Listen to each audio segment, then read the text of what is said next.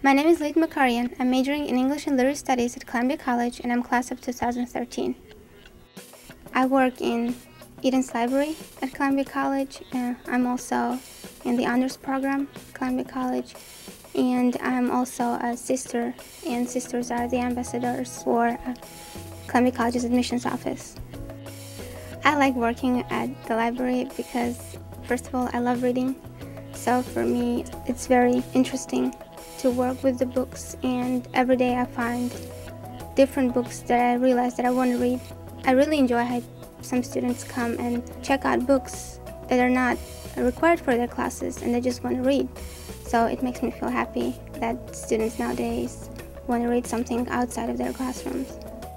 Originally, I'm from Armenia, and I was born in Armenia.